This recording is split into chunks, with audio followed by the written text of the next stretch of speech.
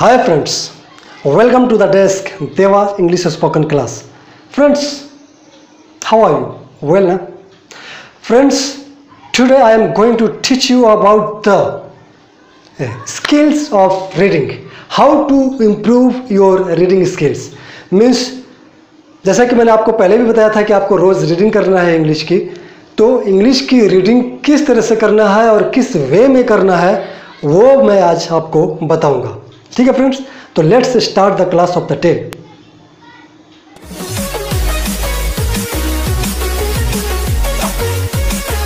Friends, आपने बहुत बार reading किया होगा, करते भी होंगे, लेकिन क्या आपका रीडिंग करने का तरीका सही है?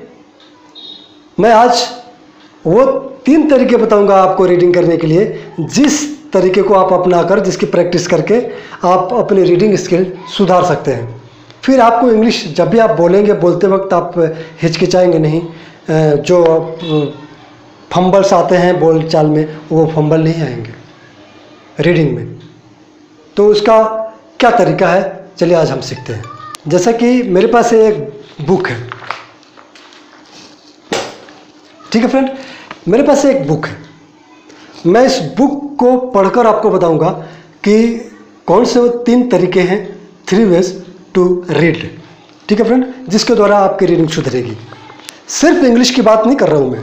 अगर आपको कोई भी भाषा सुधारना है, हिंदी सुधारनी हो, गुजराती सुधारनी हो, मराठी सुधारनी हो, पंजाबी सुधारनी हो, कोई भी भाषा अगर आपको सुधारनी हो, तो रीडिंग इस तरीके से आप करेंगे तो आपकी वो भाषा इम्प्रूव होगी. ठीक है फ्रेंड, तो चलिए देखिए, हम रीड करके मैं आपको बताता हूँ कि किस तरह से आपको रीडिंग करनी है. जैसे मैंने एक बुक ले ली. पहला फर्स्ट स्टेप किस तरह से पढ़ना है. पहली बार में आपको कैसी बुक लेनी है? ऐसी बुक जो आपसे अनजान हो, आप जिसको आप कभी पढ़ते ना हो, या जो स्टोरी की बुक ना, कहानी नहीं होनी चाहिए उसमें.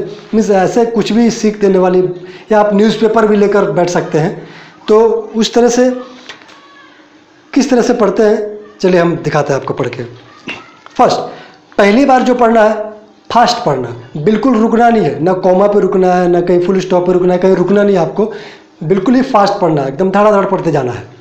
उसमें कोई भाव नहीं लाना है पढ़ने में.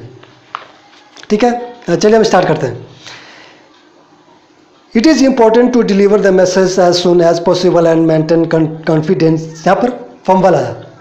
फंबल जहाँ पर भी आए आप वहाँ पर रुक जाओ. फंबल जहाँ पर आए आप वहाँ पर रुक जाओ और फिर से वापस आओ. It is important to deliver the message as soon as possible and maintain confidentiality. लेकिन यहाँ पर लिखा है कॉन्फिडेंशियलिटी. यहाँ पे फंबल आया. मैं फ्रेंड्स ये मैं सोच रहा कि मुझे पढ़ने नहीं आता, मैं आपको एक तरीका बता रहा हूँ कि इस तरह से आपको कहीं कहीं फंबल आएगा ना, तो वहाँ पर आप रुक जाना और फिर से वापस शुरू करना, फिर से शुरू करना. ऐसा नहीं कि आप फंबल आ रहा है फिर भी आगे बढ़ते जा रहे हो. जहाँ भी फंबल आया मीन्स रुके आप कि फिर से आप शुरू कर दो. तो फिर से शुरू करते हैं. It is important to deliver the message as soon as possible and maintain confidentiality with all messages. इधर turn on the message over और fold them in half, so there is no danger that they can be read by other staff और visitors. दूसरा तरीका, it is important to deliver the message as soon as possible and maintain confidentiality with all messages. Either turn the messages over or fold them in half, so there is no danger that they can be read by other staff or visitors. तीसरा, it is important to deliver the message as soon as possible and maintain confidentiality with all messages. Either turn the messages over or fold them in half, so there is no danger that they can be read by other staff or. इस तरह से पढ़ना है. ठीक है friend. It is important to deliver the message as soon as possible and maintain confidentiality with all messages. Either turn or message over or fold them in half, so there is no danger that they can be read by their staff or visitors. Loudly. It is important to deliver the message as soon as possible and maintain confidentiality with all messages. Either turn the message over or fold them in half, so there is no danger that they can be read by other staff or visitors.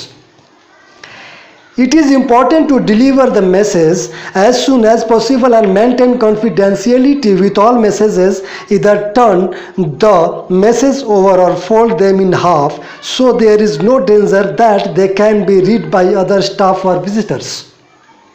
ठीक है friend, तीसरी बार जो पढ़ना है आपको, कहाँ comma है वहाँ पर रुकना है, कहाँ फुल स्टॉप है वहाँ पर भी रुकना है। इस तरह से आप पढ़ो, आप रीडिंग करो, आप रोज़ रीडिंग करो। सिर्फ 5 डेज, सिर्फ 5 डेज आप रीडिंग करके देखो, आप प्रैक्टिस करके देखो। 5 दिन के बाद अगर आप में इम्प्रूवमेंट नहीं हुआ, फिर मुझे आप कमेंट करके बताना, मुझे गाली देना, कुछ भी करना।